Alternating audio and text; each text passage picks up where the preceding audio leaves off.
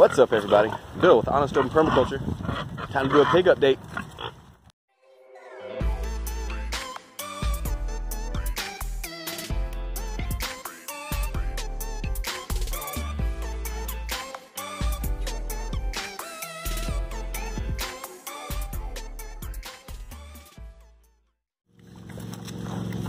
Little baby's eating a pear.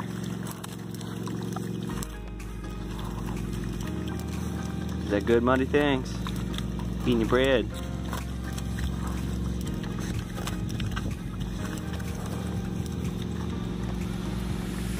Little piglets are doing well, guys. Just came out here to feed mama. Babies are already starting to eat real food.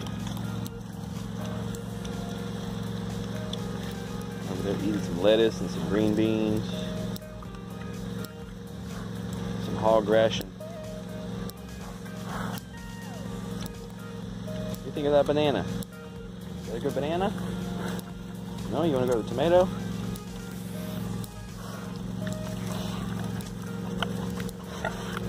Mama's excited.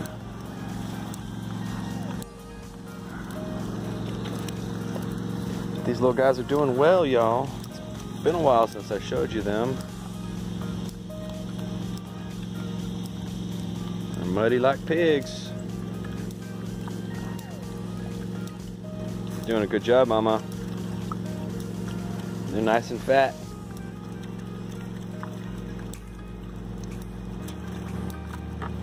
What you gonna do to that bucket?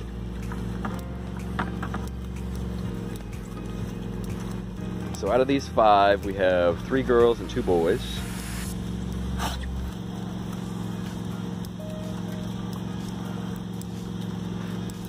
I'm going to be cutting the 2 boys, and I've got 2 of the girls sold already as soon as they're ready to go, as soon as they're weaned off their mama over here.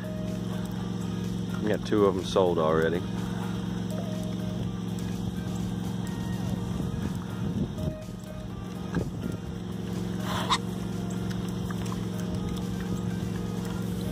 Fat little butterballs.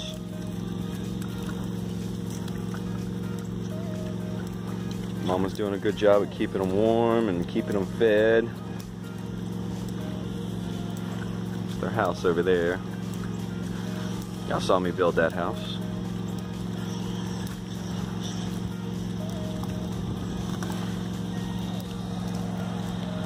Mama and her 3 piglets over there. One of them's pissed off. Must have got pushed away from the food. You can see Floppy. Maybe he's standing right outside his house.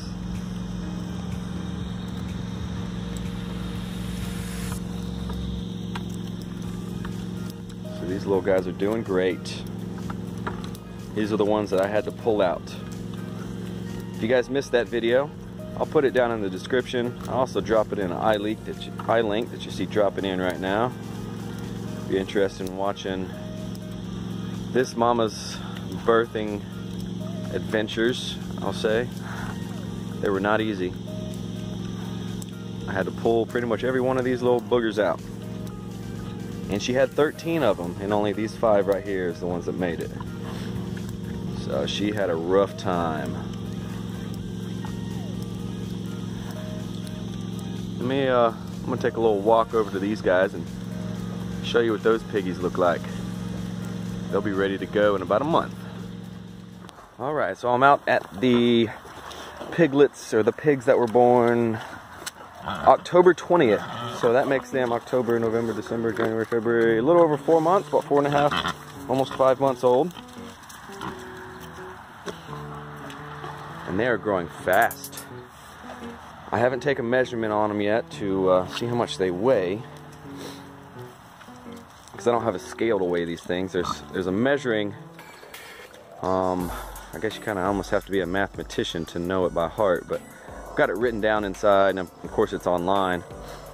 But you'll take the, I'll explain it real quick. If you take the measurement, the girth, you go around their belly, right here behind the shoulder blades, around. You take that measurement, say it's 39 inches, and you take a measurement from the head right behind the ears all the way to the tail. Let's say that's 40 inches. You'll take that 39 inches around the girth, multiply it by, don't quote me on this, I think it's 400. You take that number, you multiply it by the length, and then you divide that by, I forget exactly how much. I know, I'm sorry, I don't have the exact numbers for you. Maybe I'll place it in this video while I'm talking about it, the exact formula to be able to get a weight of a pig without weighing it. I'll put that up here in the video. But if I had to take a guess, thanks, Mama. Just come over here and pee right beside me. Thanks, baby. If I had to take a guess, this one's a good 200 pounds. This one right here, probably about a 180. And with her sister, her white little sister over there, probably about 180 also.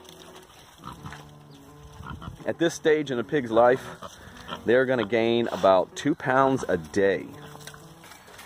So they gain very, very fast. So if I wanna take them to slaughter, I wanna take them to the butcher house, I want them to weigh between 250 and 350, somewhere around in there. So in the next 30 days, with them putting on 2 pounds each a piece, I'll put 60 pounds on them. They're gonna be just about at butcher weight. Puts us at the beginning of April at that time frame. So I'll probably wait maybe a couple more weeks, probably be about the middle of April before I actually take these guys in and have them processed. Mama is be going back with her boyfriend over here watching us soon. Within the next week or so, I'm gonna be putting them back together so she can pop me out some more bacon seeds. Now I'm going to show y'all one of the reasons I have these pigs. Not just for pasture-raised pork, not just for an income stream, and not just for feeding my family or families that need food.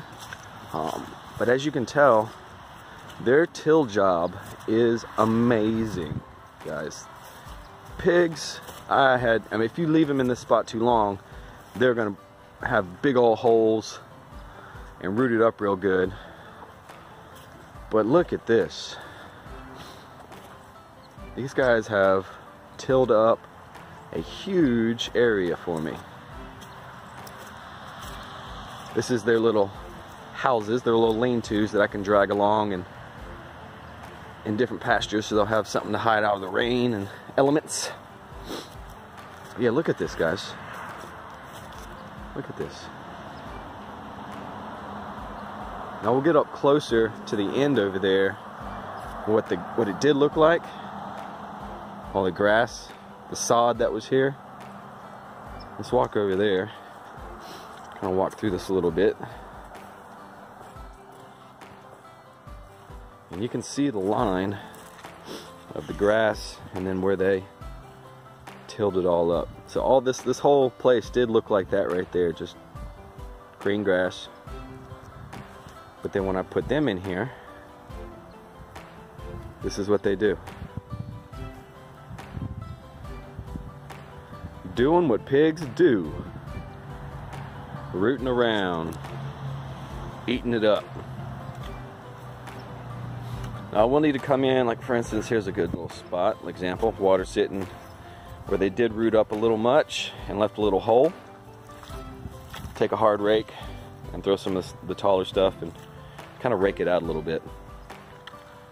I'm not going to do it when it's raining because the soil is going to be 10 times as heavy. But they do a great job at tilling. What am I going to be planting in this area? Well, I'm going to be planting food for the pigs. So the pigs are tilling and getting the ground ready for the food that's going to be feeding them.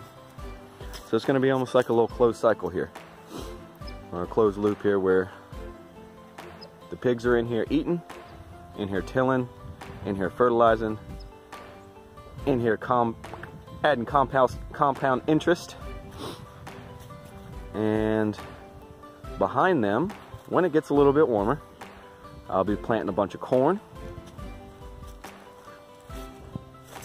bunch of running stuff, the stuff that runs around on the ground, like gourds, watermelons, squashes. It's almost going to be like a really big Three Sisters garden, but there are only going to be 2 sisters in here, between corn and different types of gourds. And then when I want to feed it to them, I can either harvest it myself, or I can put them back in here and I can let them harvest it themselves. So it works out pretty good. Works out pretty good. A nice system for your pigs, just so they're not just, you know, doing one thing for you, bringing you income or bringing you meat. But in permaculture, we teach to stack different functions, to stack different things, like a pig. And most people probably didn't think that pigs could be used for multiple different things besides eating them. But as you can tell, they can be used for multiple different things. Alright, y'all, let me give you a shot of Big Flop Flop before we leave. Hey boy. I had to take his water out of here because he is ornery. And, well, he needs his woman. He needs some womanly love, if you know what I mean. And he does unspeakable things to this thing that I don't want to talk about if it's in there. And eventually he pushes it up against the fence and knocks the fence over. So I take it out of there. I give him a couple drinks a day. For instance, I'll show you how he likes to drink. He's kind of crazy. He likes to drink out of the hose.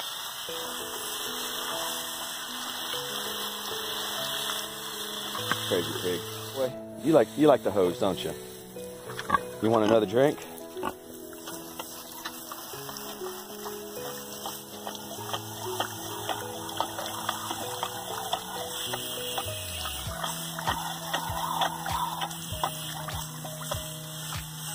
He's a good boy.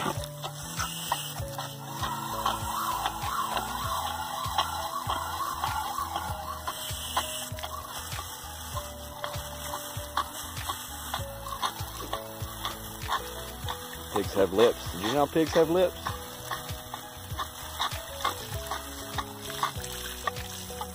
He's enjoying this water, aren't you, buddy? I don't think he drinks most of it. I think he's more like fascinated with the hose and water coming out. Aren't you, big guy? Oops, sorry, I didn't mean to spray you, homie. My bad. I will put his water in there sometimes and just kind of stand here and wait for him, because he'll take about 2 minutes, take a drink out of it, and then flip it over and start doing some things to it. Isn't that right, big boy? Huh. Huh. Yeah. But he is a good boar. He does his job, aren't you, buddy? He is in a good old, well, he's cleared his area completely. I've kept him in here a little bit longer just because I don't want anything to pop back up. And this area is going to be my pumpkin patch this year. So as long as I keep some pigs over here to eat any grass or weed seeds that pop up, this field over here will be nice and clear and stay clear. Alright guys, that's all I got for you on the piggies. A little update. Thank you for watching. If you enjoyed this video, make sure you give it a thumbs up, like, subscribe, and share this with your friends. Thank you.